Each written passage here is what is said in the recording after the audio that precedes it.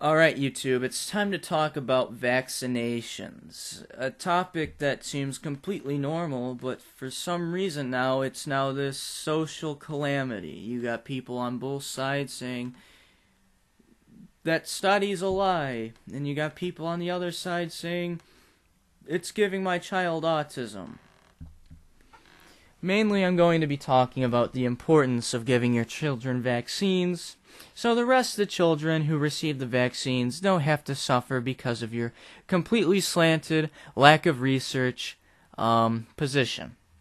Now, the roots of the anti-vaccination movement began about a decade ago, maybe 12 years ago now, when Jenny McCarthy, I believe, stated that her child had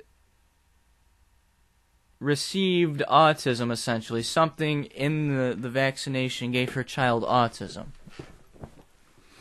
He's like, my child stopped speaking to me, etc. So it started this huge movement which said, we need to get rid of vaccinations because it's giving our children autism, it's not necessary, it's just something for the pharmaceutical company to make money off of. You know, the whole big pharma conspiracy theory. I might agree with some of its points, but not a lot of them. It turns out Jenny McCarthy's kid, did not have autism. He had some other rare disorder, but it wasn't autism. Furthermore, people like to point out to this research. This research that I believe a British, English, whatever, scientists did to make the correlation between vaccinations causing autism. What happened is people don't know how this was funded, who told them to do this. It's story time with me.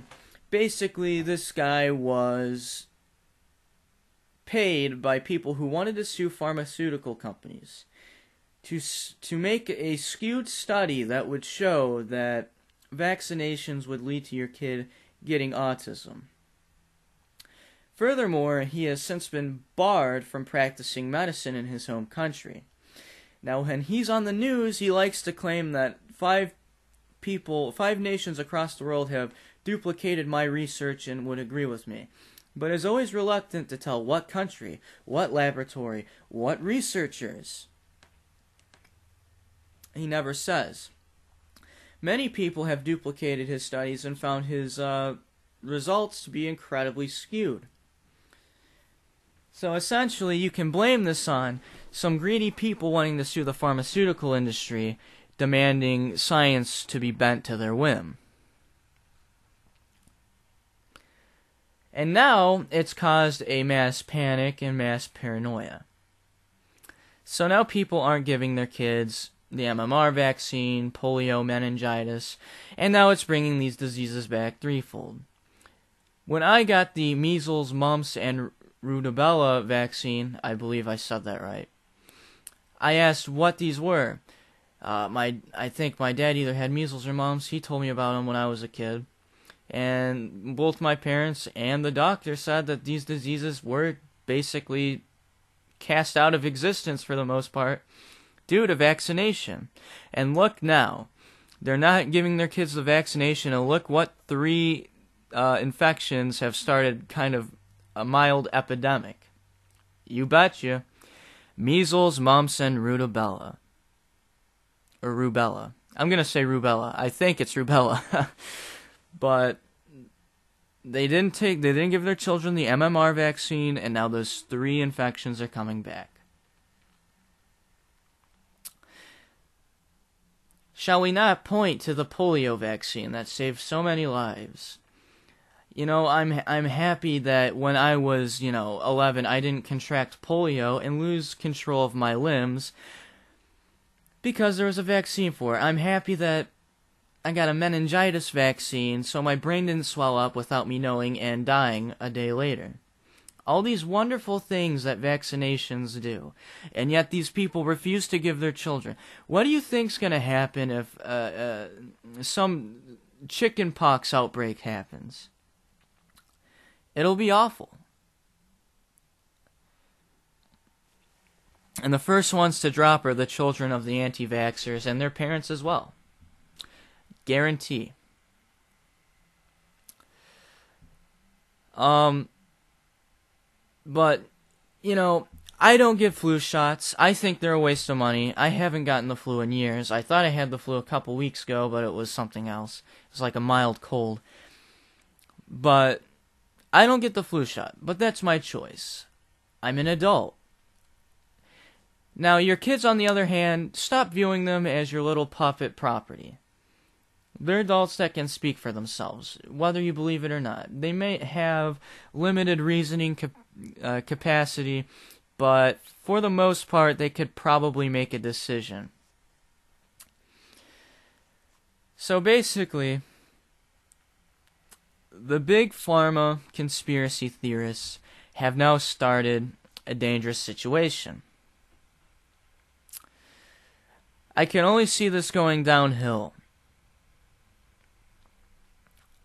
You know, if they want to die from a disease or an infection or some widespread virus that's coming back that's supposed to be dead now for the most part, that's their choice. But now their children are paying the price for their foolish actions. Not acceptable. There's a reason you're required to have so many shots before entering public schools, so you don't bring the virus with you in case you get it. Which is another point I want to bring up. Just because a group of kids has the vaccine doesn't make them basically, the virus is incapable of infecting them. They'll get infected too. And there will be no one to blame but the parents who support anti-vaccination. There might be some, this isn't trying to disregard that we need to keep an eye on the preservatives in vaccines, but there has been more evidence to support that this isn't the case than the case that it's going to give you vaccine, or going to give you autism, my bad. And I also make it akin to, as the autism rate started skyrocketing, I have a theory on this. And this is kind of a basically common theme we see with these disorders. If you remember back in the late 90s and the early 2000s, you remember there was a huge panic about ADD and ADHD. What happened was, parents would freak out. Oh my gosh, little Susie, she's not playing with her she's not doing her homework. She's outside running around with her friends. She can't concentrate on her schoolwork. I think she's got that ADD or ADHD. Or maybe she's just being a kid. It is said that in about 5 years, every 1 in 2 children will be diagnosed with autism. That doesn't mean they have it. That means they've been diagnosed with it. And what I'm trying to say is, I think we're heading to the same thing which the ADHD, ADD thing sparked. When the founder of ADHD, ADD died, he basically stated that he believed the spectrum was way too broadly increased. It was so broad that it was almost impossible not to have it. I myself was tested for autism because I just didn't like to talk to people. But I think there will be a time where it's so overdiagnosed that you really have to discern who is really autistic and who really isn't. Now, I'm not discounting real autism because there are some mannerisms and characteristics that you can pick up really fast with people that suffer from autism. They're not bad people or anything. It's just, it's noticeable.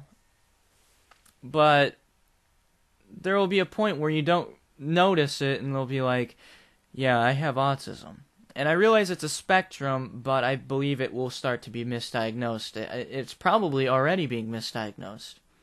I mean, look at the Jenny McCarthy's kid. She apparently said he had autism, but he had some other disorder. So that's my theory on why the anti-vaxxer movement got fire under it. Or got fire and steamrolling in the first place was because of this misdiagnosing epidemic. But get your children vaccinations. You may hold the sentiment that you believe they can cause autism. That's fine. And even if that was the case, it appears to be so rare. So, let your children make their own decisions. I know, they might not have the best reasoning capabilities, but they're essentially little adults that can make decisions for themselves. But in the West, in many cultures, they're seen more as kind of a dog until they reach somewhat of a self-sentient phase, and later on in their teenager years, they're more seen as their separate entity than just, oh, that's just so-and-so's child. That's my thoughts on it. Peace out, YouTube. Subscribe or not, the choice is yours.